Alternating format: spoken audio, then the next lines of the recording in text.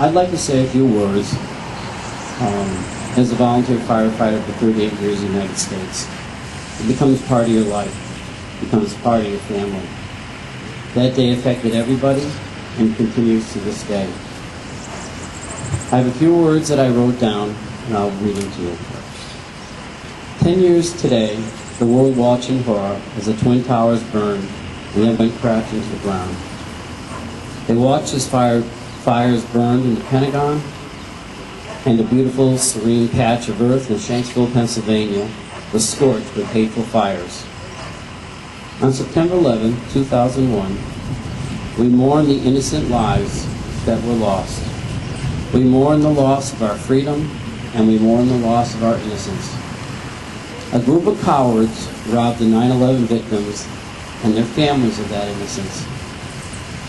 10 years later, we gather here today to remember what happened on September 11, 2001.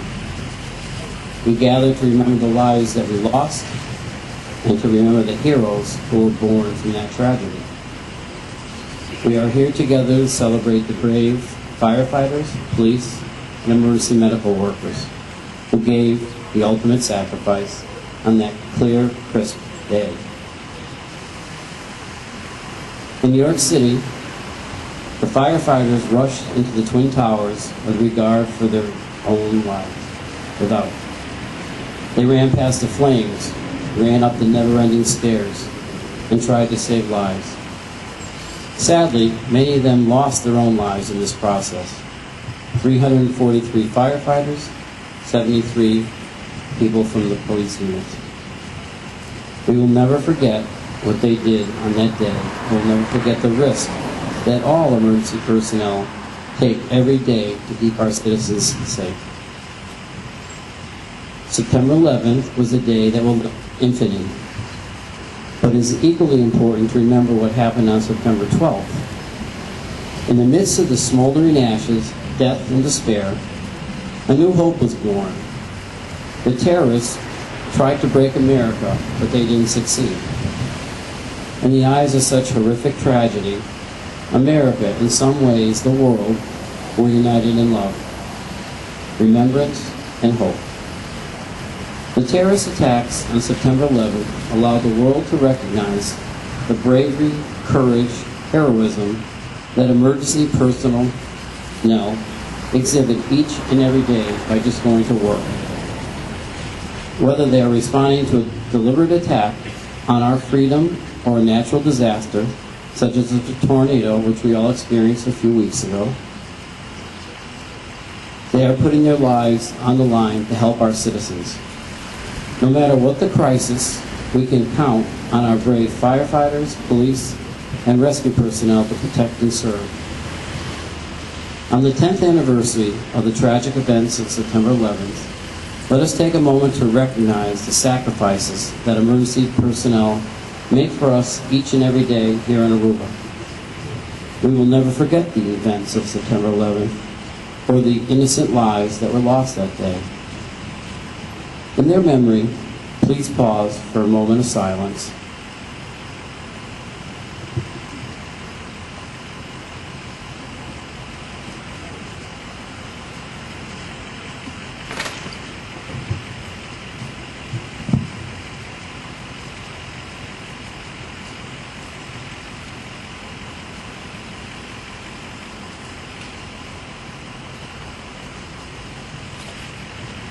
Thank you, and God bless all. In closing ceremony, the Honorable Rabbi Mario Gurevich will give a final benediction.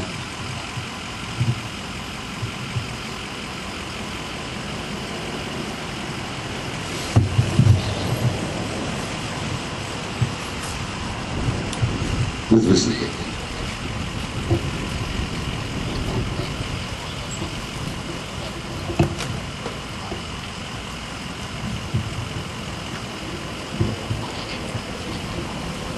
And there was evening and morning, 10 years' worth, and the word is still unformed and void, with darkness over the face of the deep. For all the politics, bombs, and battles in the wake of September 11, 2001, To strike the mourners is a more personal and sensual vacancy. The absence of touch and sight and voice, the severing of personal history. How could one human do this to another? I ask the question, but I don't have an answer. We have to recognize that absolute evil exists, and it must be fought. This is a difficult task for a multicultural and free society that is encumbered with a broad definition of tolerance. Media, universities, and politically correct pundits declare that everyone is right and there are no absolutes. Actually, this is a distorted definition of tolerance. Tolerance means politically working disagreement through mutual understanding and discussion, not violence. So let us be clear. To murder innocent people is evil, absolutely. To terrorize is evil, absolutely. This is true whether the perpetrator is white, black or yellow, Christian, Jew or Muslim. We cannot fight evil if there is no evil. Evil must be called evil without the media, government, and in public discourse. And in order to defeat evil, we have to be dedicated to good as fiercely as our enemies are dedicated to evil. In 1861, with Civil War raging, Abraham Lincoln united Americans in a day of prayer. We all yearn to see evil defeated. So we turn to our loving Father and ask Him to guide us in the proper course of action and to oversee its success. Surely our God has the power to get this done. The Lord is my shepherd, I shall not want. He maketh me to lie down in green pastures. He leadeth me beside the still waters. He restores my soul. He leadeth me in the paths of righteousness for His name's sake. Yet though I walk through the valley of the shadow of death, I fear no evil, for thou art with me.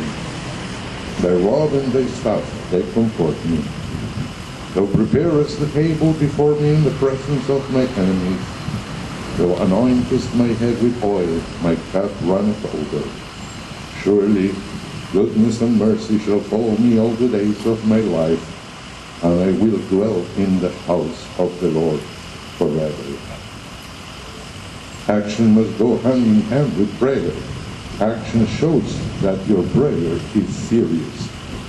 In our individual life, when faced with a crisis of health, wealth, success, or aggravation, at the same time that we pray, we act. Nobody would dream of asking God for a good job and then sitting down to wait for a knock on the door. In crisis times, what action shall we take? How can we begin to make a difference? Spread clarity. Educate others about the true definition. A terrorist is anyone who purposely harms innocent civilians. Finally, we have to close ranks. The entire civilized world has to be completely united in this struggle for survival. But around what will we unite? A profound tool for unity is the concept of monotheism. Any human who believes in a loving, all-powerful God, the basis of Judaism, Christianity, and Islam, also believes in a God who wants mankind to live in peace and brotherhood. At this decisive time in world history, as the forces of evil try to divide and terrorize us into submission, each of us should turn to the universal God, creator of us all. We ask for the courage, wisdom, and dedication to enable us to win this struggle against the evil scourge of terrorism. In truth, if ever there were a time when the saying, actions speak louder than words, was appropriate, this would seem to be it. Certainly the actions of the heroes in the Herculean rescue effort speak volumes about the value of human life and death. And certainly the actions of the thousands who waited in lines for hours to donate blood speak clearly about caring for one's fellow man or woman. But cataclysmic events also call for actions of a different strain, actions of a very personal nature. We can ask more of ourselves. We can demand of ourselves that we stay truly human, living with the ongoing awareness of the sacred soul God has breathed into each of us. May the memory of all the victims and heroes of 9/11 live forever in the holy sanctuary of the hearts of all men of goodwill, and inspire us to serve God and His creation in truth, goodness, and peace. Amen.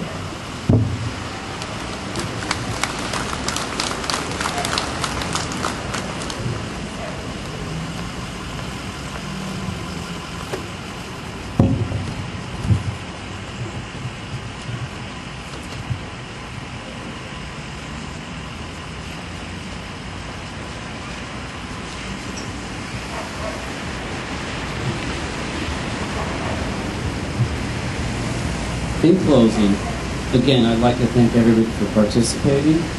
I'd like to personally thank Chief CUBA, Chief Kelly, for their help in organizing this event, Prime Minister for attending, all honored guests, family and friends, and our emergency personnel.